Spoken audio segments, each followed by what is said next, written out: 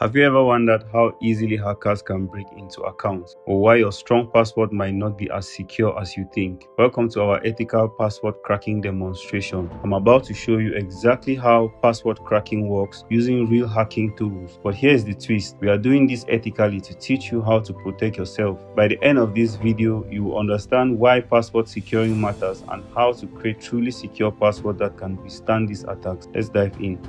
We will demonstrate password cracking using John the Ripper and Hashcat on Kali Linux to show why password security is crucial. So first of all, we need to head over to Kali Linux. For those who don't have Kali Linux running already, if you check at the top of the screen, you will see a link to the installation of Kali Linux, or you can just check the ethical hacking basic playlist. You'll see a Kali Linux installation tutorial. For those who have already, we can go directly into the project. First of all, open your terminal in Kali Linux and you will run the following commands.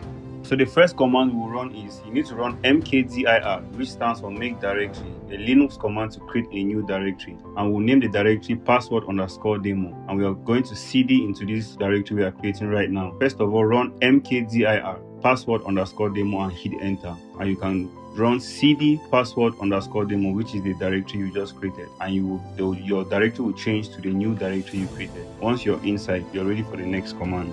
We are starting with a clean state to ensure no conflict with previous experiment that I did. This is like setting up our ethical hacking lab. So whatever steps you see me following in this video, follow the same steps. Now that we have created our directory, we need to create password list that we need to hash, right? Because we're trying to create a lab and then we'll demonstrate what password cracking on the same lab that we have created. This is for educational purposes, remember. So this is the same process an attacker will use if they see a hash password or a password they need to use a tool like John the Ripper to crack. So follow the same steps as I go on.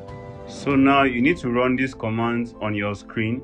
We're going to go through the commands one after another. If you paste this command, I'm going to put a link to where all these commands will be, or I might just put them in the video description to make work easy for you. If you see, the command says cat greater than wordlist.txt with 2 lesser than signs, single quote EOF single quote.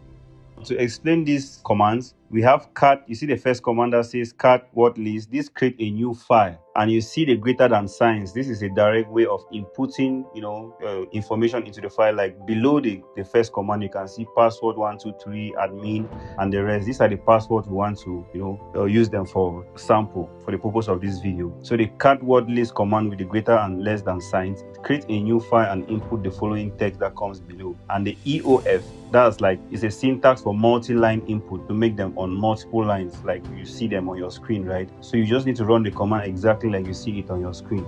This is our dictionary of common passwords. In real attacks, hackers use lists with millions of common passwords like rockyou.txt and many others. Notice how these are common passwords that people use every day. So after running these commands, or after you copy this command, just paste in your terminal and hit enter. Next, I'm going to run these commands, these 4 different commands to generate MD5 hashes. So the first command we have here, I'll run this. The command will be on your screen so that you can follow up with me. Note that you don't expect any result after running these commands. So run the commands separately. There are 4 commands and you are not going to see any result, but they are going to generate MD5 hashes. To perfectly explain these commands, the echo-n prints without a new line.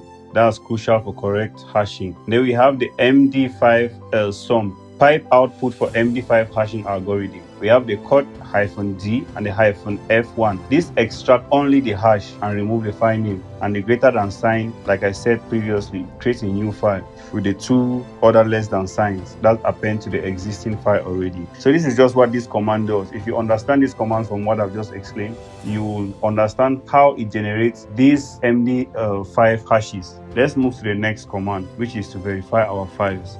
So what we are doing is we are actually converting the password to MD5 hashes. This is how passwords are stored in most databases. The scary part is MD5 is extremely fast to crack, which is why it's considered insecure today. Next, we are going to run these commands to verify our files. Just run this command on your screen. When you run the command on your screen, you're going to see this. You can see the word list, the passwords, and you see the hashes, right? I'm highlighting the hashes right now, and these are the passwords up here. So we are on track. We're going to go ahead and run our first attack, which is the dictionary attack. By dictionary attack, we're going to run this command: John --format equal to raw -md5. word list equal to word list.txt and hashes.txt. This is how the command will be. Now let me explain the command. John invoked John the Ripper, right? -- format equals to raw MD5. Specify the MD5 hash format, and we have the -- word list equal to word list.txt. This uses our password dictionary, and we have hashes.txt, which is the target file with the hash to crack. So you should run this command for a dictionary attack. Just go ahead and hit enter. After trying to crack the password with John the Ripper, we got this result. We got 4 passwords, which is password123, admin, let me, and hello123. Now we need to see the hashes that has been cracked. You can see the password has been cracked. John the Ripper has succeeded to give you the password, which is what the attacker wants. But as an ethical hacker or a cybersecurity specialist, you want to go deep to know the exact hash that has been cracked, right? For you to know that, you need to run this other command. If you look down, you will see 0 password hash is cracked, 8 left. So we still have 8 password left, but we have 4 cracked. So let's look at the one that has been cracked. Now, if you run this command on my screen, they're going to show you the passwords that has been hacked. If I hit enter now you see the 4 hashes that has been cracked, right? These are the 4 hashes here, and we have the 4 passwords here.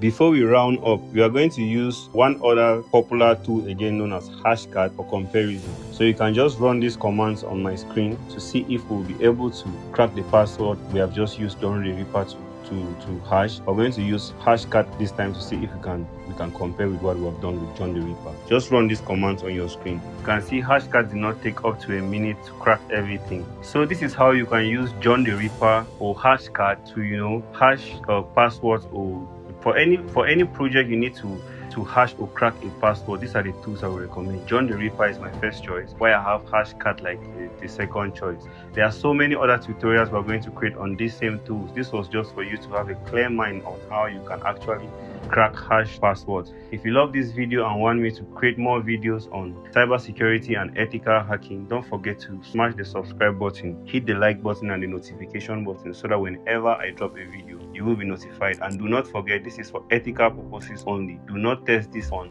devices, web applications that you do not own. I'll see you in the next video.